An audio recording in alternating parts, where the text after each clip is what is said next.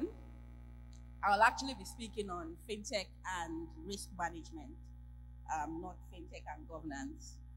I've been told I have 10 minutes, and I have the dubious honor of speaking first, so that means I have to actually keep to time. So there'll be no banter. We're just going to go straight into the learning.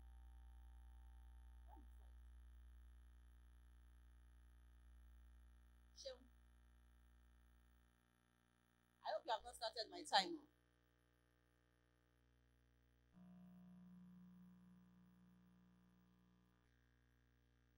Okay, I'll start talking, but don't start counting because my slides are not up. So I'll be talking today generally about the effects of bad risk management practices. Sorry,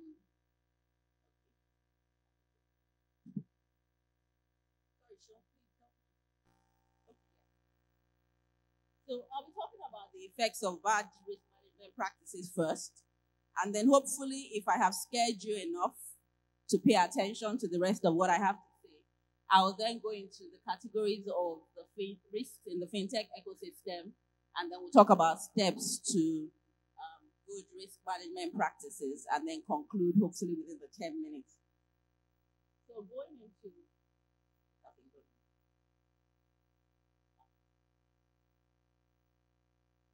Ash point is there.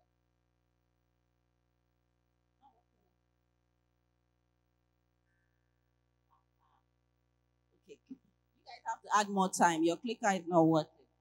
So, effects of bad risk management practices, the obvious ones, regulatory sanction. You could lose your license. You could be fined. You could lose profits. There's reputational damage. We're in social media era. I mean, everybody knows one viral scandal, and that could be the end of it.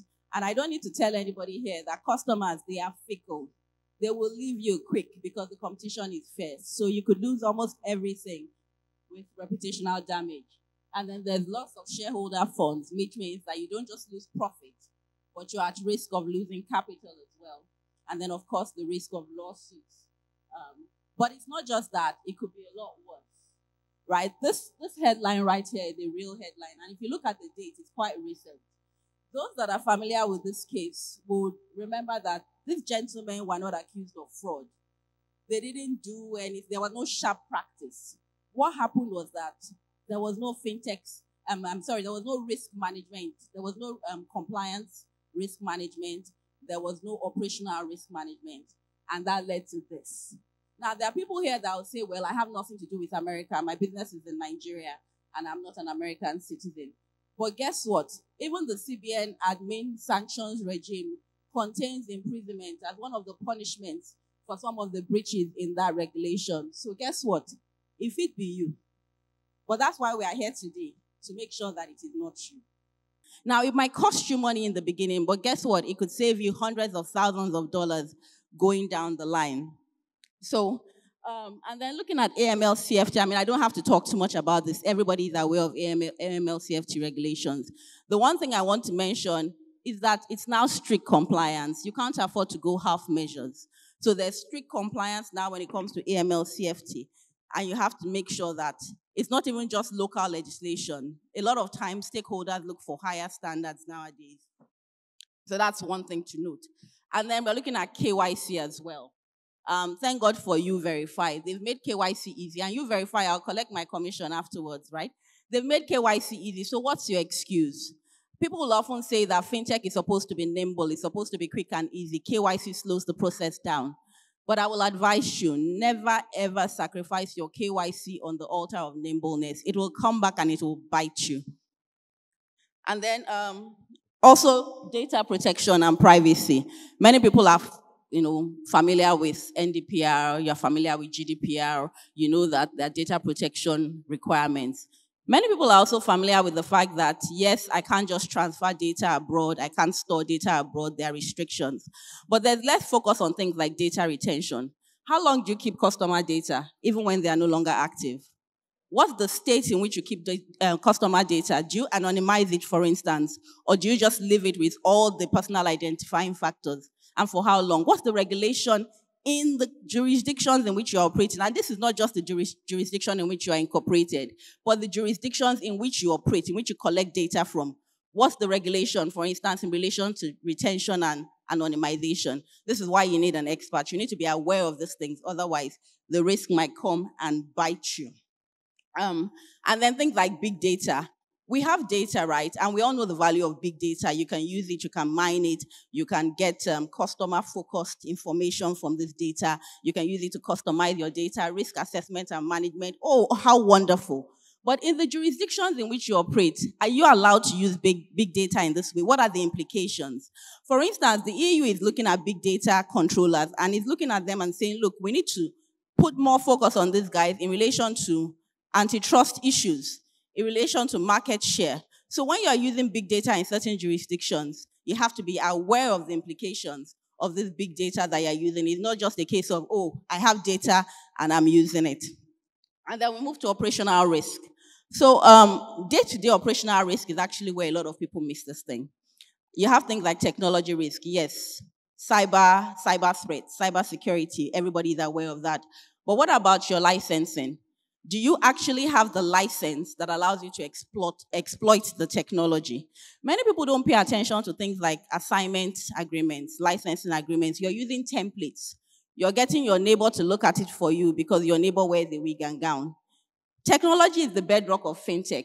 And if the technology is the bedrock of fintech, you owe it to yourself and your company to ensure that that technology is actually right. You actually have the right authorizations and the right powers to exploit that technology.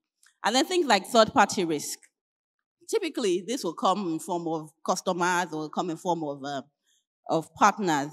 And this usually we would mitigate with KYC, we would mitigate contractually. You very fast spoken about KYC. Do you know your guy? Do you know this partner? Are they on the sanctions list? Will you be guilty by association? Those are things that you need to think about. And then contractually, what is your liability allocation? You're going into a partnership to deliver a product. What is the liability allocation? What is the liability limitation? Those are important things to look at in contracts. And then that's more important when you look at things like robo-advisory, when you look at things like your smart contracts, like the fact that people are outsourcing core banking to the cloud. Those kind of things become more important when you then think of the fact that there are multi-jurisdictional components in these things. And so it's important to really understand, for instance, the statutory liability allocation framework when you are going into this thing so that you don't end up carrying the bag of risk. And then, of course, enforcement. Many of us use smart contracts. The customers love it. Click a button and it's done. But smart contracts are actually not enforceable in every jurisdiction. And this is something that one should consider. And then intellectual property. Is it registered? Do you have your appropriate protection language? And then my favorite one, corporate organizational risk. And this is something that applies to a lot of startups. In a rush to just move forward, develop and start and get into the market, many people fail to address strategic risks at inception. So, do you have the right corporate structure? Simple things like, do you have a shareholders agreement? Do you have director contracts? Are your supply chain agreements in place? It's quite disheartening, the number of fintechs that we see that are stuck and cannot scale because of disputes that could have been avoided by a very simple contract. And then strategic risk. I mean, that's the more quiet one, the slow poison. Strategic risk essentially involves future risk management by contingency planning. So what is your business continuity plan, for instance? And I've just set out here, I've spoken about mitigation as I've spoken, right? But I've set out here some of the other mitigation strategies. So your business continuity plan, you need forward-thinking structuring, you need to have inbuilt flexibility in your structuring. Of course, hire an expert, hire a lawyer. Subscribe to regulatory watch services. Change control processes are very important. Many people don't pay attention to them. And then, of course, your regulatory obligations must be inbuilt into your contracts. Don't separate your contracts from regulatory framework, right? It's one and all. And then, of course, operational risk. You need to ensure that you have good risk management software or a good risk manager at the very least. And then engage in real-time suspicious activity monitoring. We had a client come to us and, of course, the partner refused to take bare liability because what should have been reported 6 months ago was only just being discovered down the line, and they had the obligation to monitor and to report. So you can avoid massive fraud if you just monitor and report. And then, of course, corporate governance, which Joseph will speak about. And then liability insurance. Professional liability insurance is important. I mean, that's something that many people don't think about. And then, of course, I have set out some of the applicable laws in Nigeria. There are many of them, and there are many that are not in Nigeria, but are also applicable. You can't see them. They are very tiny, but don't worry, your lawyers know them. This is another reason why you need a lawyer, because otherwise you have to think about all of these laws. Okay, so to conclude, I think I'm 1 minute over. I've said that risk management framework requires implementing structured policies. That's the first step. You have to articulate your risk appetite. You have to establish strong internal controls. Honestly, risk management it's from inside. It starts from like Aaron's, how do they say it in the Bible? The oil from Aaron's beard, it flows down. So it starts from the board. It starts from senior management. They set the tone, and then it flows down. And then, of course, you must ensure that you have risk assessments and you have adequate oversight. Board oversight of risk management is key. If you don't have a risk management committee and things don't come to the board, then you are setting yourself up for failure in the future. And then the regulators are here, so I'll say this. Regulators also have a role to play. Fintech risk will ultimately become systemic risk because of the role that fintechs have started to play in the financial system. And so regulators also have a duty to reconstruct their own systematic financial risk prevention and control methods. And the only way they can do this is to understand the fintechs. How do you do this? We look at things like sandboxes. So the regulators also have a duty to ensure that they are helping to ensure there's proper risk management in fintech. Thank you very much. I wasn't really over time.